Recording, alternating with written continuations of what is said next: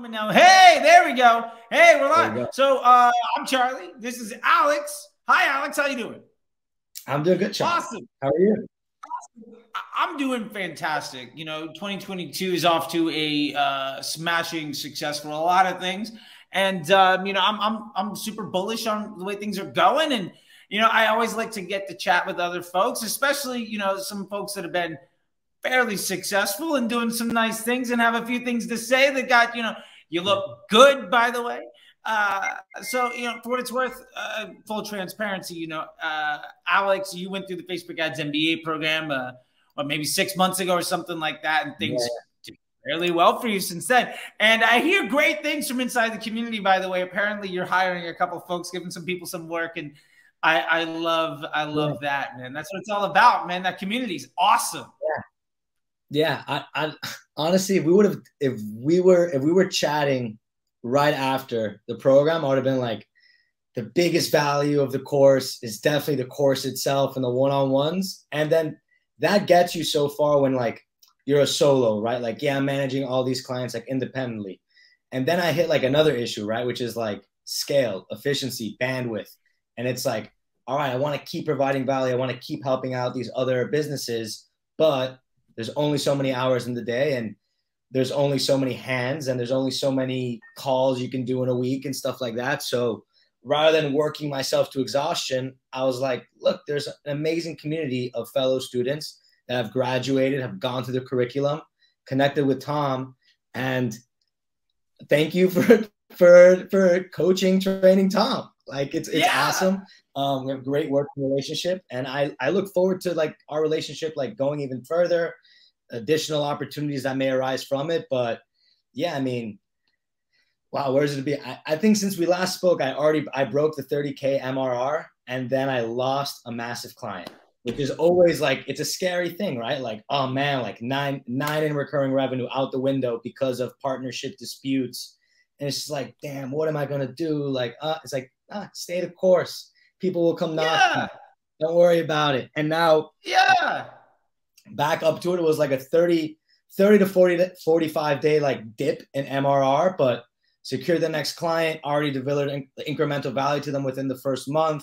And now it's like, all right, now I got pipeline. Now it's just like, how do I onboard it from the pipeline? How do I make sure that there's structures, procedures, and everything just in place that everything can be smooth? And now it's just, instead of rowing the ship, maybe a little bit more like on a sail ship now, on the top of the mast, just making sure everything is working good, making sure everyone is being treated fair and equitably and compensated correctly for their time. So it's been quite a start to the year, man. Super excited. And everyone was, super worried about Q4. Like, oh, December is going to be crazy on Facebook. Like, some of my clients like had their best months in December.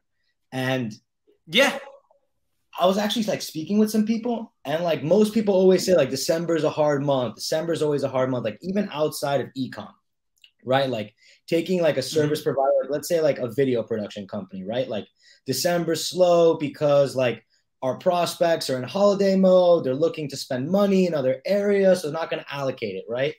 And like just keeping up with the mindset stuff that comes on in the course too, I was like, no, like that's a terrible mindset. Like December is going to be a phenomenal month.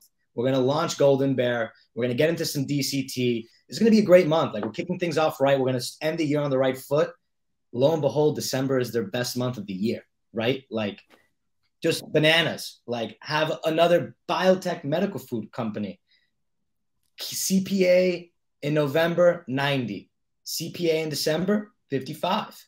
AOV in November, 60. AOV in December, 95. Cost to acquire a new customer, 56, meaning that most of the customers were brand new in December. And it's just like, you can position any month to be the best month if you want it to be, just with the mindset. Of course, there's seasonality, right? Let's not get super bullish here that you could hope and everything is going to go perfect. There's realities of life, but just coming into that every day with the expectation of like, we're just going to make this week better than last week, this month better than last month. It's such a simple thing to follow, right? Like just make everything better than it was the day before, the week before, and we'll be in a good place. Yeah. I love it, man. First off, Mazel Tov for flipping that thing on somebody and just making it the best ever. Because that's all that we need to be doing, right? Is that directional change and making things happen. And, you know, that mindset stuff. I mean, in the MBA program, you start off with that mindset stuff, right? And it's really like, all right, let's reprogram your brain to like, we're going to be successful, right? And you know, some people think it's like a bit of a woo-woo thing or whatever, but like, it's fundamental.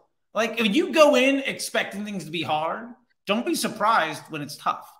If you go in knowing you're going to crush it, and you have the systems and the process and the direct support in the back end to make it work, it's going to be hard to fail. You know what I mean? Yeah. And I love what you said about that stuff, because, you know, I think that's such a big piece. And, you know, in 2022, I see so many people worried about the future of Facebook ads and the future of e-commerce and future of D2C.